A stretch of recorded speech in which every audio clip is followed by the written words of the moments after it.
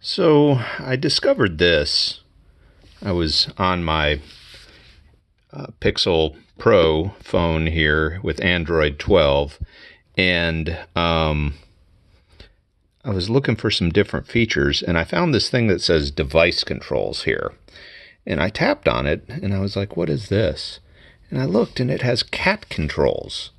Cat controls? What the heck is cat controls? I tapped on that, and it has these different options for a water bowl, a toy, a food bowl.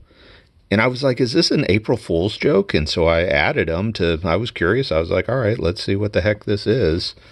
And went ahead and added these things. And I don't have a cat. I don't have any smart cat devices in my house. And it adds these little controls.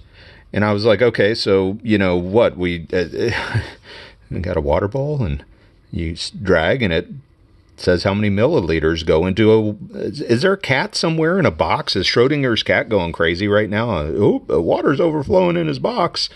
You know, fill up his food bowl. Well, his food bowl, yes, food bowl's empty. Feed the cat. For goodness gracious sake, feed it. Oh, there it's full. And then this is my favorite. Cat toy. Cat attracted.